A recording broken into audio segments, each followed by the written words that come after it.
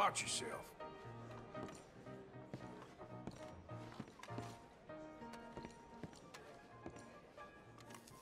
A beer, please.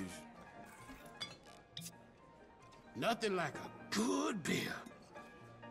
Oh. Did any of you morons read that last drivel written by Evelyn Miller? My God, but there's a small-minded simpleton.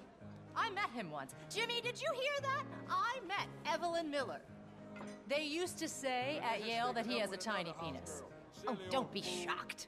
But I can't say for sure. He wouldn't show me. But, my God, what a bore was any man that prefers trees to tits, he gets what he deserves, and that's a fact. These cowboys, I'm tired of them riding through